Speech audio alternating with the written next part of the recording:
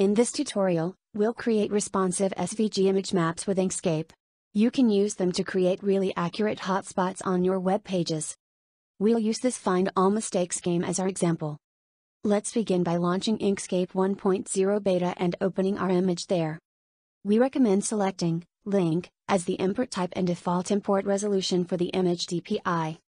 Now we'll simply draw some hotspots. We'll give our paths both a fill and a stroke, but drop the opacity of the fill to 0. This invisible fill will let the SVG path recognize clicks on the center of itself, in addition to the visible edges.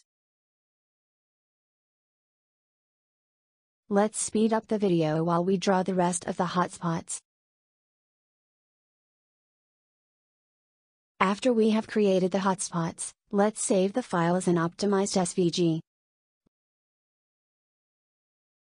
Here is a quick overview of the settings.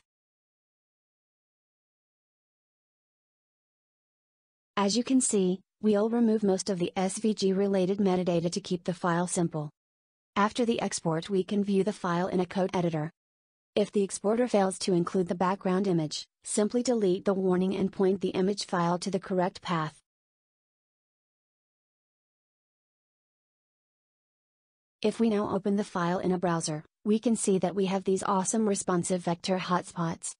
If you want to see how we develop this into a working game, check out this slightly longer tutorial at fastertutorials.com. Thanks for watching and see you next time on 1MinuteVideoTutorials.com.